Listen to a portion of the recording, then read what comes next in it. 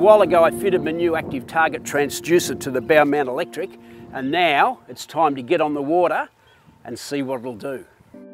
Now for my first test, it's going to be upriver out the front of the gates to the inner Patterson Lakes estuary. Now I've got my Active Target deployed in forward mode, and instantly you can see I'm picking up small fish, probably small bream. Then more small bream.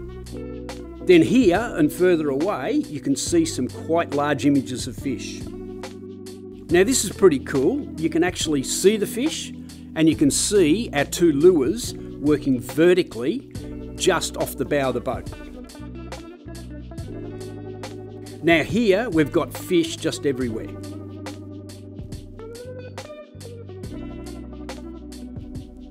Here's an example of bream or perch working in a deeper hole right under the boat.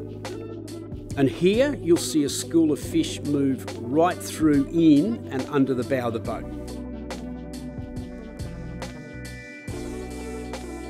Now we move inside to the Patterson Lakes estuary to have a look around and immediately find a school of bait. Here we're finding a lot of smaller schools of bait in mid-water, and as you can see we're sounding in about 3 metres of water. And again there's just one school after another coming through. Now inside here I'm actually looking for larger fish like bream and mulloway and perhaps big estuary perch. There's much better fish here too. So for my final test I've moved the transducer into scout mode, and we're going to have a look around in a junction in the estuary where I know there's a good population of estuary perch. Now the key to scout mode is to actually keep the boat stationary so you can see the fish moving through the beam. And eventually we start to see some fish. Now here definitely I can see fish moving under the boat. In scout mode the images of the fish too seem to be a little bit smaller than those of forward mode.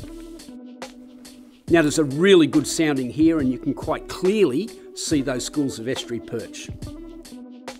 And finally, here's another nice school of perch moving out to the right. So there you have it. That's my first initial foray with scout mode and building a little bit more of my information on forward mode. So overall, I'm very, very happy with what I've seen here. From what I've led to believe, the soundings of any active target in shallow water, and we've only been sounding in 2 to 4 metres of water, is always a little bit difficult. So those images that I've got here, very, very happy about. Let's go back, have a look, and go and see what we can find in deep water next time.